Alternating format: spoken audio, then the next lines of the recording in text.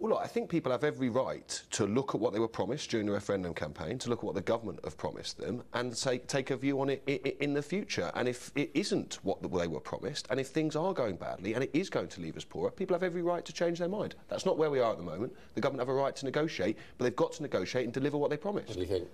Well, I think it's going to be very difficult to have a referendum in 2 years' time, which is going to decide anything that makes any real sense. Is the referendum going to be on whatever terms are being offered at the time, or is the referendum going to be on whether we should start all over again? I must say the complications involved in doing this seem to be But it was only a enormous. consultative I don't think it'll ever referendum. happen. I mean, our MPs could just say, sorry, we made a mistake, couldn't they? Well, I think the danger then is that we'd finish up with nothing in place at all at the end of the day, which seems to be the worst possible outcome, and one to be avoided at all costs.